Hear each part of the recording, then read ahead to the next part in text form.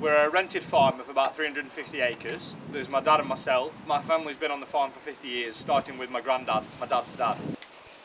It's just gone 4:30, so we're going to go out now, start the day, check the cows, feed them up, and then should get done in time for breakfast and the vet coming.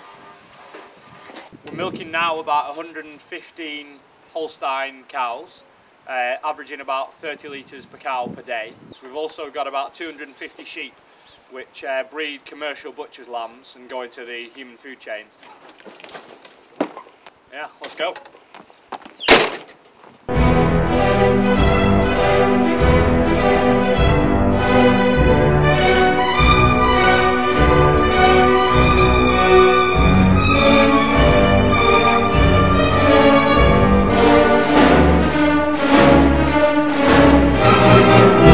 Time to get stuck in.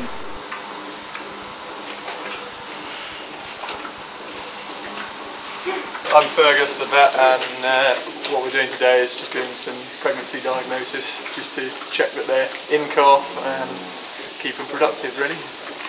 What I've got is an ultrasound scanner, which the head here,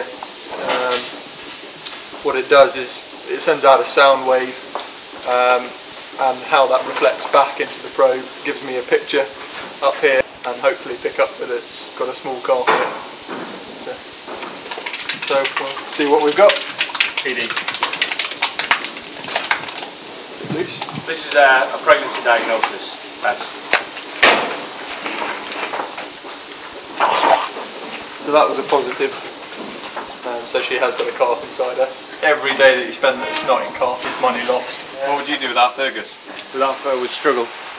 We'd probably have to hire a second-rate vet, I think. That'd be a disaster.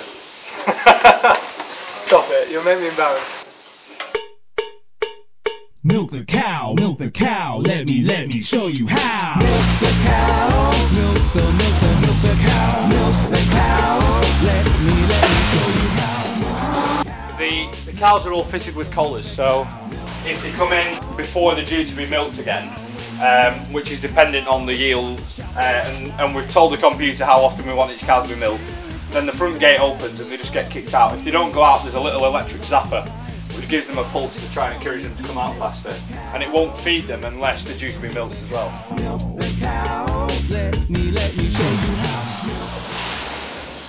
I'm inseminating a heifer with bull semen. This is a job I've done for 25 years, so it sort of ties in quite nicely with my life, because I'm working in the environment where I have my hobby and my passion. We haven't got many neighbours, so say just for sociable reasons, it's nice living in the countryside, but there's not as many people nearby and there's not as much to do.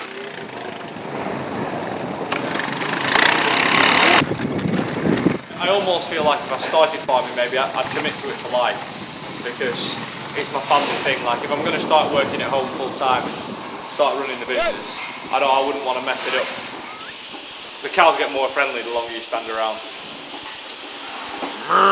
Go down, reach under, grab a bucket, pull that udder. Milk the cow.